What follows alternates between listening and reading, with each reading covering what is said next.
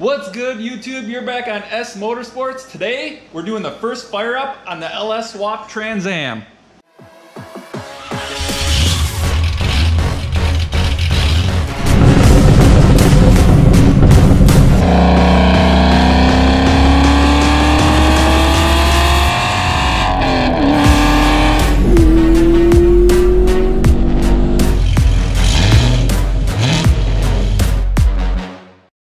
Alright guys, like I said, today we're doing the first fire up. We got Steve from Build Season here. He's going to help me out. We're going to go through the process and kind of the checklist of the last few things we need to do to get this ready to fire up and make sure that we have a good first fire up and we don't blow it up. That's usually the goal. Yep, that's the plan. Should probably go over in the last video you saw, I finished the fuel system, and like I said, we will show you, we'll prime it. We'll show you the wiring mess I got going on in there. I did hook up the battery, obviously, and you guys have kind of seen some of these cabling and grounds and stuff that I got going on. But kind of the last stuff that we need to do to make sure that it's ready to fire up, we're just gonna have at it. We really don't have too much left to do. I wanna hook up like a temporary exhaust, fill a little bit more of trans fluid, and check for leaks with the fuel system. It's always a good thing to do before you first fire up. And got some water going in the radiator already.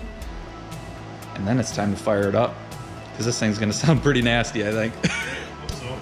All right, well, let's have at her. So to start out with, obviously, once you get your engine in, you're gonna be reusing a lot of your old FBody stuff. Obviously, factory battery or same position. I just reconnected the grounds and the positive to the starter just like you would in your normal small block Chevy.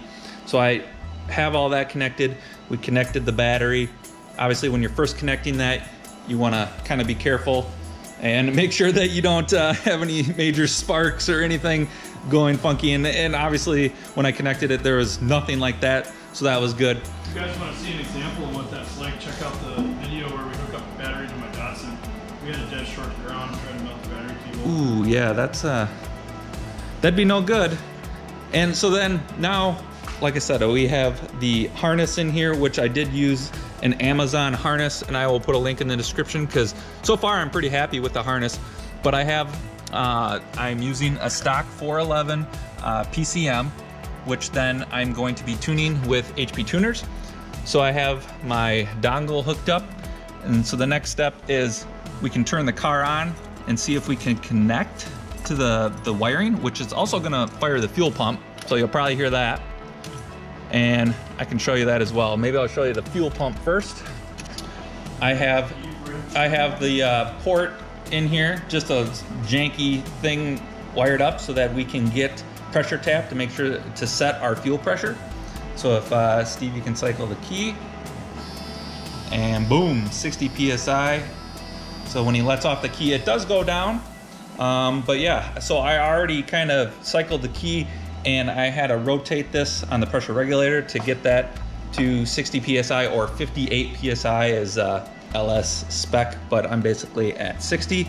And I do probably have a little leak from this fitting, which obviously I will take out once it's all good. So now that we know we have the correct fuel pressure, Steve kind of already cycled the key, but so I did throw the dash back in as well, which this isn't gonna exactly work great, but now that we have the key on and we have our HP tuners plugged in, we can try and connect to the PCM. But obviously we are getting data at this point. You can see intake air temp 75. I think that's what temperature it is in here. Oh yeah, that's spot on. That's awesome, because that intake air temp is actually, I rewired from a LS1 to an LS3 style MAF card. So that's good. And then the other thing to check is oil pressure, which we probably won't have, which we will be double checking that. It says we have 2 PSI, so that's, you know, probably not right at this point, but once we start priming the engine, we'll double check that PSI you know, is increasing some to make sure that we have oil pressure, because this is how we're going to tell if we have engine oil pressure, because my gauge up here isn't going to work because I have a different oil pressure sender in the back of the block for like a V6 gauge, which I am going to be swapping to, which has a higher mile per hour. So we are connected. It kind of verifies that the wiring is good. I haven't tried cranking it yet, but that's gonna be after we kind of verify and get everything else straightened out. There, it's not gonna matter. Yeah. So what Steve was saying is we're kind of going around and checking all the fittings. And one thing to check too is obviously your fuel pump, as I'm not sure if you guys heard it prime, but I left the cover off and everything so I could check for that and we can look once it's running. But you know, I don't feel any fuel or anything on your fingers. So we should be good to go there. And let me jump to the bench and I'll show you what I use to try and eliminate fuel leaks. So guys, to eliminate fuel leaks on all of my AN fittings, I'm using these Earls. They're kind of repair fittings or gaskets for in between the AN lines. And I've had really good luck with these on the Camaro as well. When I did the E85 sensor, I had a little bit of a leak and I used this and boom, it was gone. And I think this works pretty good because I've used it on all of the fittings, every single one, -6 or 8 or whatever. And it seems like these take care of the leak right away. They are a little bit pricey, but kind of eliminates leaks from the start. One other thing we want to mention, if you have an automatic transmission, this is a 4L80 attached to the 6.0 in here. Before you fire the engine, obviously make sure that the thing is full of trans fluid. If you're like me, and you do one of these, and it's your first time, put transmission fluid in, but it's never enough usually. And I tried to drive mine before it was full and it acted like the transmission was out of it. Came back in, it needed like 2 more quarts. So Eric's gonna finish topping that off. So we now know that we have fuel system that doesn't leak, and now we have a transmission that's up to level, and we've got water in it like you said before. So I think the next step now, we're gonna throw a temporary exhaust on this thing so it doesn't piss off all the neighbors, and then we're gonna prime it.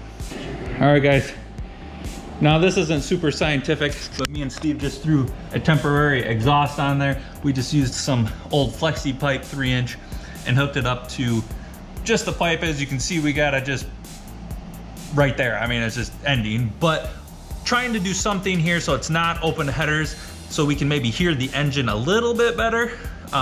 Plus it's probably gonna sound cool, straight pipe, so trying to make it just a little bit, get that sound out the back of the car so we can hear the engine a little bit more. So obviously, you know, when I assembled the engine, I used the proper, you know, lubricants and grease and stuff, assembling the cam and the valve train and stuff. But next we're going to prime the engine, and we'll show you how to do that on an LS, as it's a little bit different than old small block Chevy where you use the guy in the distributor hole to spin the oil pump. This can't really spin the oil pump because it is connected to the crankshaft. So you have to do it with a different way, which is that garden sprayer. So we'll bust that out next. Okay, so right under here, let's see how Can you see it? Right there, that guy. We're gonna take that guy out, thread in an adapter. It's a M16 thread. So I'll put a link in the description of the adapter I got. It's just a cheapy one off Amazon. And then basically a Barb, hose barb to go to the sprayer. And then we're gonna take that out, then pump oil in here. And this is the passageway that goes from the oil pump to the back of the engine to the oil filter. So this will fill the whole passage, the oil filter, and then it'll start going through the engine. This is exciting. This is like the last step before fire up. So I should say, I think I maybe mentioned it already in a different video, but I am using AMSOIL break-in oil. Just something good to do to make sure that your rings seat good. I mean, for how much money I've spent on this engine, it's a small cost. How much money you spent on your $500 LS swap? Yeah, $500 LS swap. Yep. Yeah, $500 times 7 or 8. Yeah. Yeah. Ooh, look, it's red. That's got to be good. It matches the car. Right? Oh man. Do you think they sell oil that is the color of like moldy green for the Datsun? I don't know. Royal purple. So this is a very expensive aftermarket tool that's specifically designed for this purpose. It's made by Chapin, whatever that is. You can get it on Amazon, but it's $5 more. Or you could go to Menards for $10. $10 for an LS oil priming tool right there, right? It's perfect. It's worth it. All right, we're gonna get oil in this, and then Eric wants to actually rotate the engine while we're priming it. So one of us is gonna be down here pumping oil in. We're gonna be monitoring oil pressure on the computer to just verify that the oil pressure comes up. But we're also gonna rotate the engine by hand just to make sure that as many passages and places as possible get filled with pressurized oil before we crank it. It was saying 2.2 before, so now we're looking for oil pressure. And it's gonna take a little bit because the sensor is on the back of the block up here, so it's gotta fill up that whole passageway. It's gotta fill up the oil filter, and then it's gotta come up to the oil pressure sender, which is at the top back of the motor before we start seeing pressure. But yeah, as long as it's not dumping out all over the floor. Hold on. Oh yeah, we gotta put the handle, we gotta squeeze it, huh? Yep. Let's zip tie that, huh? We could, yeah. Yeah. It's nice to have the valve. I made my own tool like this and I cut the handle completely off, and the only way to relieve the pressure is to undo this, and I've sprayed myself in the face with gear oil a few times. I don't recommend it. That'll work. Yep. That'll work. All right, now we might be doing something. Steve's good at pumping, so. 60 PSI! Is that what it's reading? No. It's still at 2. Say, that was fast. Oh. Yep, we're getting pressure. There you go. Nice. It's up to 11 PSI already. There you go. All right, we're gonna rotate the engine. Try and get this to all the passages. I was just rotating the engine. Steve's gonna do it and show it quick, but when I was rotating the engine, we heard sound and we're like, what is that? Is that the air coming through the air filter? And no, the ECU actually saw that the engine was spinning over, and it primes the fuel pump then, or it kicks it on because it thinks that it's trying to start.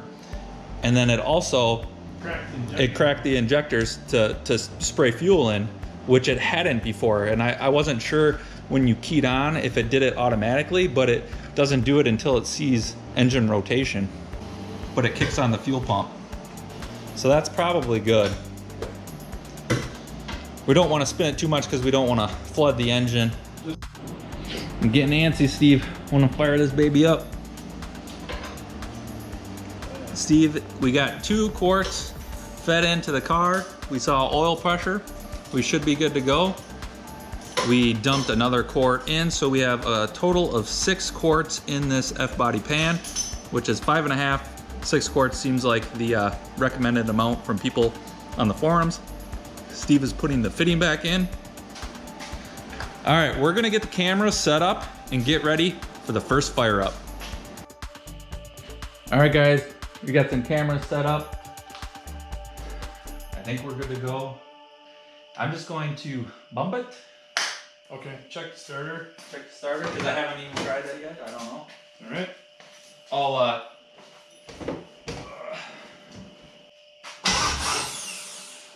Okay. all right. Starter works. Nice. That was quick. Oh, I did see engine pressure shoot up. Nice. That was quick.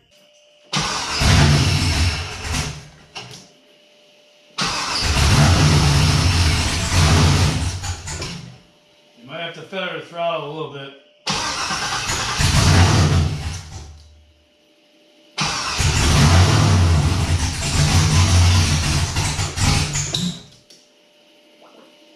All gas cam. Yeah.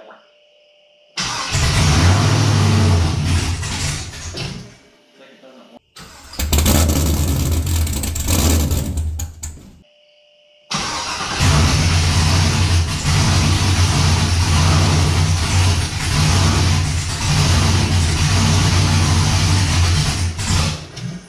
Okay. You were just giving it a little throttle. Yeah, Keep going. yeah. It might take a second too, you know, it's cold.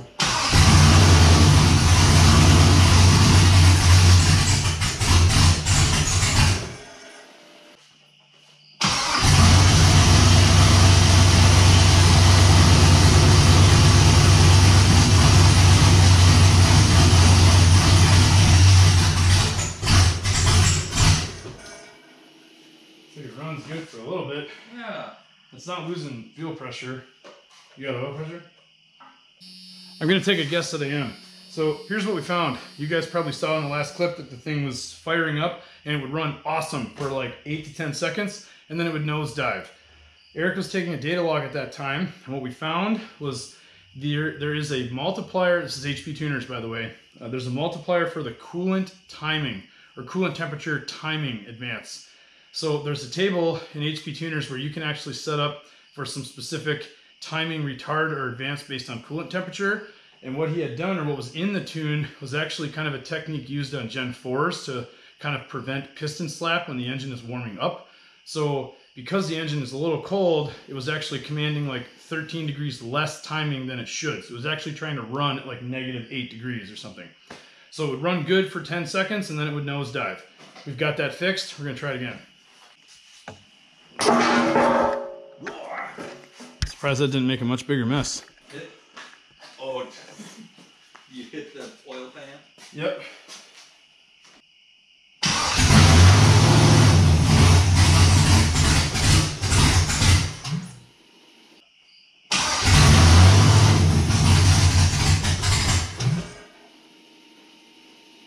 Something else pulling timing too?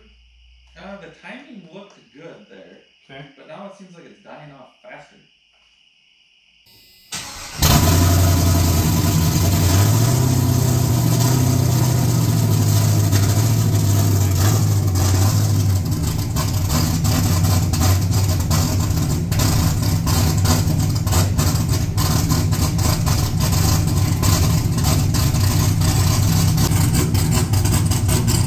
It's Chapin! It's Chapin!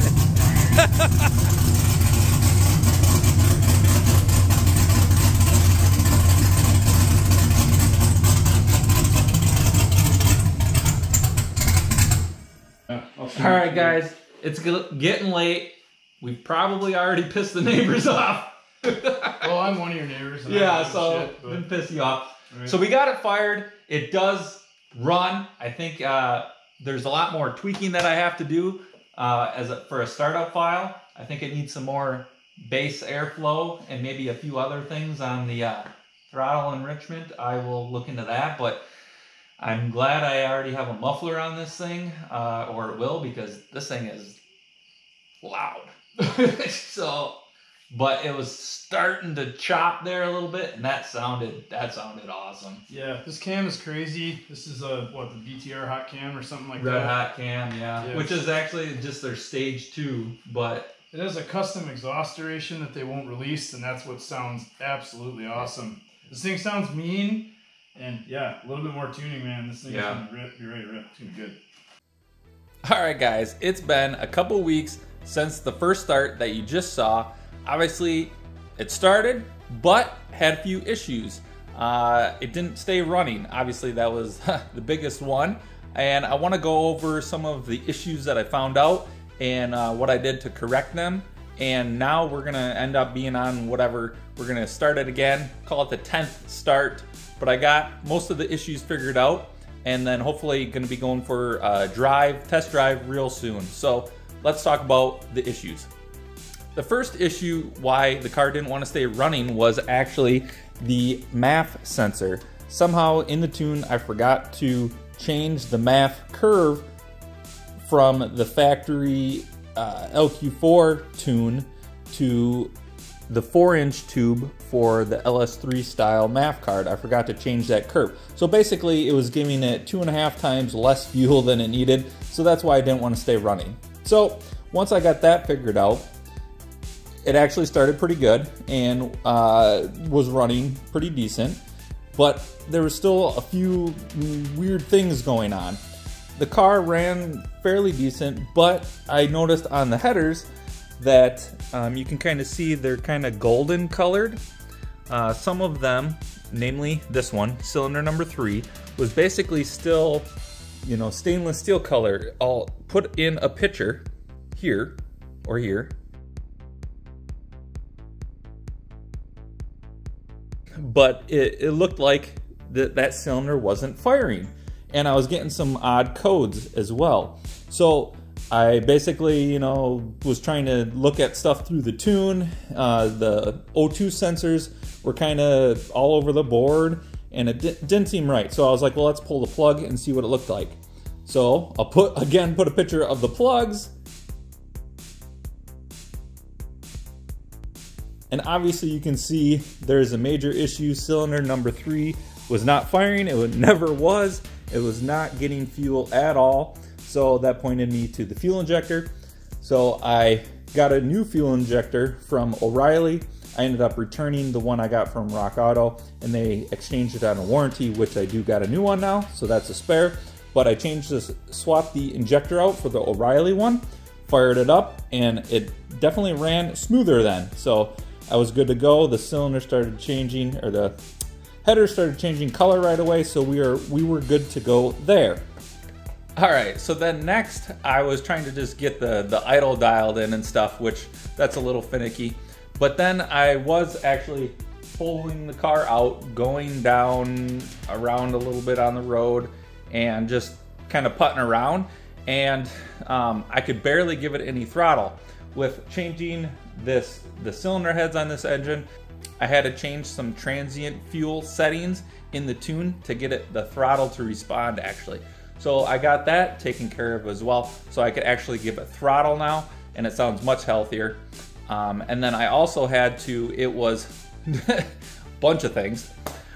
It was showing burst knock. I had to turn burst knock off. I also had to massage the knock sensors a little bit as it was pulling timing when you stab the throttle.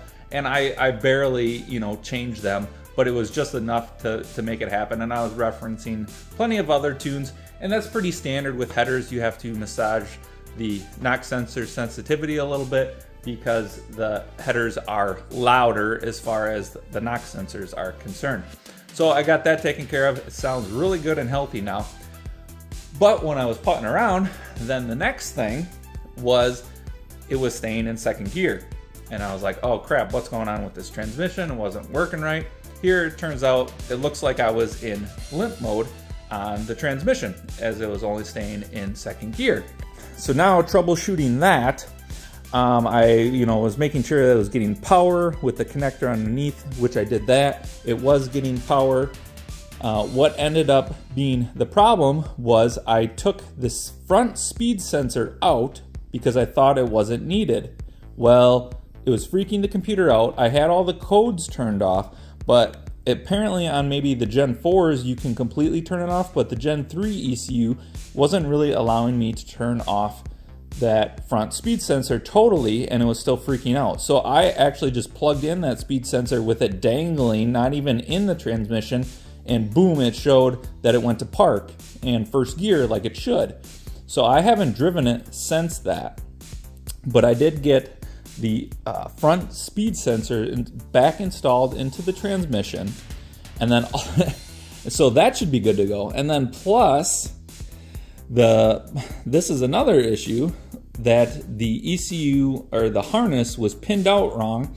I was not getting correct signal on my transmission temperature sensor. Tracing that out, where that wiring was going, I used a multimeter on the pin that I knew it should be for the sensor up to the harness, and I just pinned every black wire that I could find, and I found which wire it was, and it was going to the wrong pin. Mine was going for the ground for this temperature sensor, ended up going to like the EGR ground or something, which wasn't correct, and it needed to be pinned on the blue connector, pin 41. And so once I plug that in, boom, now my temperature is reading, even just plugging in the computer, not starting, the temperature looks correct. So we got all that changed.